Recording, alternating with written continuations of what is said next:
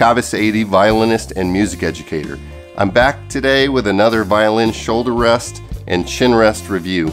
Previously I reviewed the Everest shoulder rest and the Augsburg chin rest, and I recommend this Everest to all my students, and I use it myself, but I've been using this Performa shoulder rest for the last week or so and used it on a gig last night, played about 4 hours with it. What do I have to say about this shoulder rest?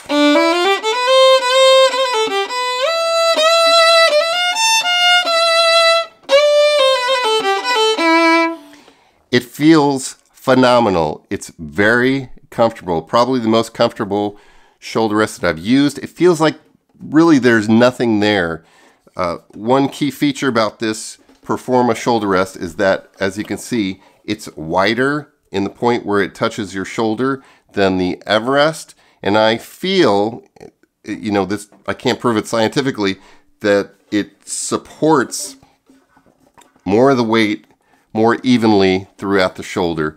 One thing about these Everest shoulder rests, as you can see, is that there seems to be some leverage point downward while you're playing, especially if you put your shoulder rest really high, and that can translate into you gripping with your neck and your head while you're playing. Because this Performa has this extended lip right here, it seems to counteract some of that leverage downward and distribute the weight more evenly. The Performa shoulder rest comes with 3 different lengths of feet. The feet themselves, they're rubber coated. They're very stable. The shoulder rest didn't fall off at all when I was playing my gig last night. Seems to take a cue from the Everest in that regard. They're very wide.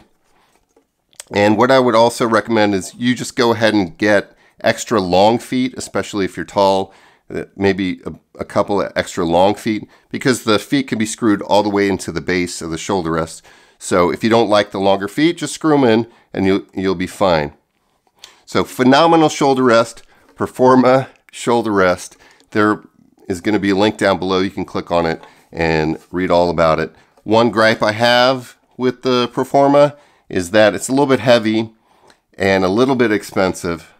So, you know, if you want a little bit lighter version of this instrument, you can go ahead and get the wooden model, which is about $85.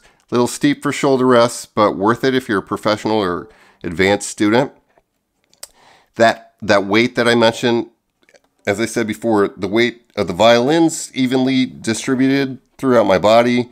So you don't really feel that weight while you're holding the violin. You do feel that weight while you're handling the violin. So you'll have to see what you think. And if you don't like this one, maybe you can sell it to one of your friends. Let's talk about the chin rest.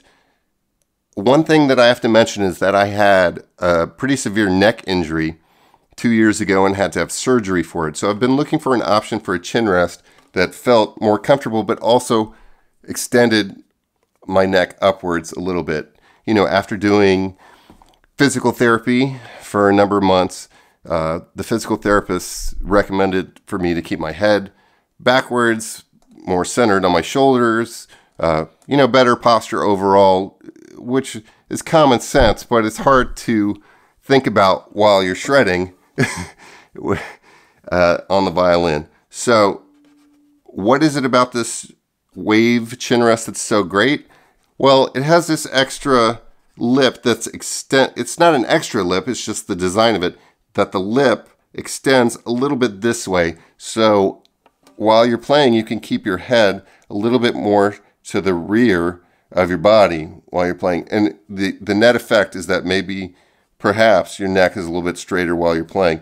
You know, I can't scientifically prove this, but I do feel that my posture is improved with this wave chin rest. It's very smooth, it's comfortable. My jaw glides over this point. It's a little bit flatter than the Wittner Augsburg that I recommended previously.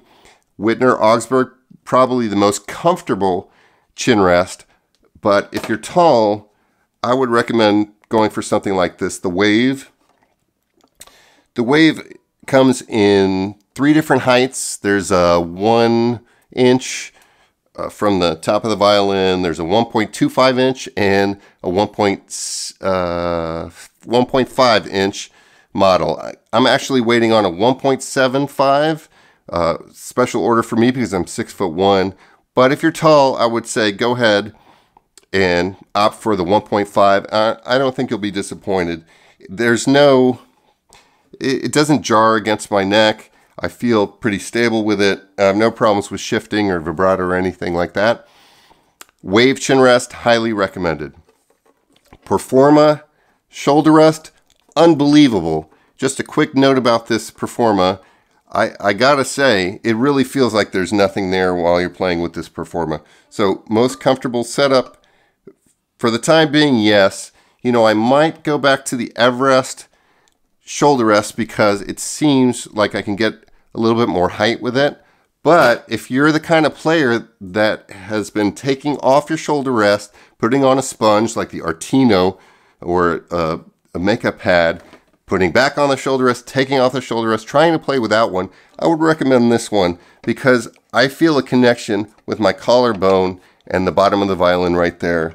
And it doesn't really feel like there's a shoulder rest there at all. It feels like the bottom of a viola, you know, a thicker base from which to work with. Very comfortable option for violinists. That's all I have for you today. Again, this is Kaveh Saidi, violinist and music educator. You can hear any of my 3 albums on iTunes and Spotify. There'll be links down below for all these products. And if you like what you saw today, hopefully you did, like, share, and subscribe, and I'll see you in the next one.